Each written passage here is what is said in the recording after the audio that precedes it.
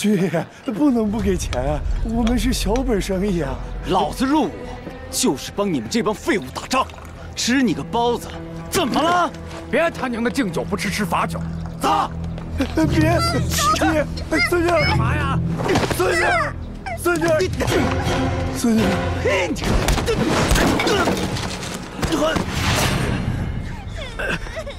将军，混账东西，你认得我就好。按照军规，骚扰百姓者，军杖80。我们知错了，将军，城内食物不足，我每天还要大量训练，肚子真的很饿，这怪不得我们吧？将军，他们都是死囚转来的士兵，流氓习气一时难以改掉。看在大战前夕的份上，暂且饶了他们吧。霍将军，我们流血牺牲，以血肉之躯阻挡敌人，只是吃了他们几个包子，至于这么喊打喊杀的吗？是啊，霍将军，我们得到什么好处了？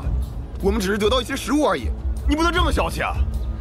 就是，你这么干会寒了将士们的心，以后谁还能为你卖命？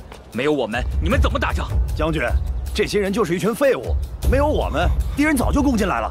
就是，别说粮食，连命都不保了。我们才是他们的恩人呢，对不对啊？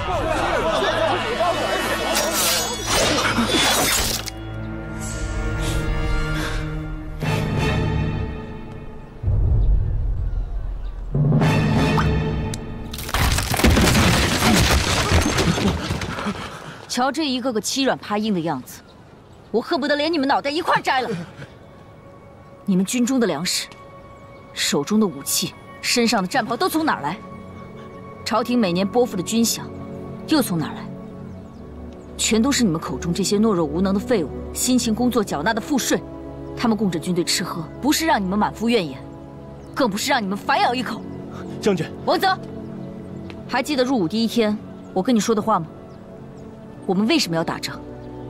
是为了保护百姓。如果有一天，本该保护百姓的士兵，反而向他们举起了屠刀，又该如何？人人得而诛之。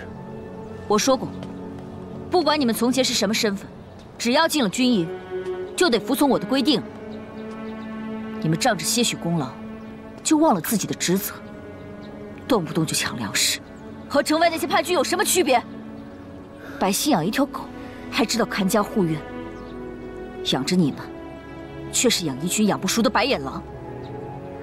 你们这么有能耐，别欺负手无寸铁的百姓，有本事就打开城门，冲着叛军去啊！将军息怒，将军息怒，将军息怒，将军息怒！骚扰百姓者，一律杖责80，绝无例外。拖下去！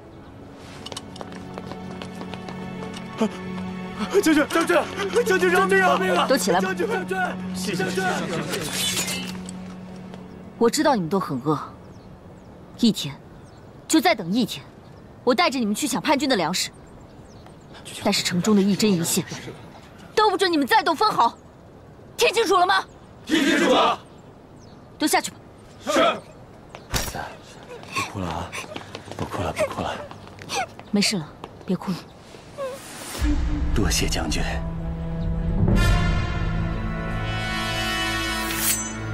将军小心！去死吧！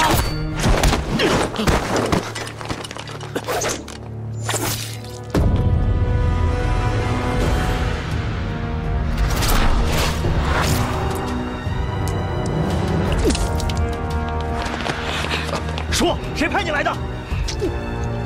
说话，说呀！霍将军，将军，将军，霍将军。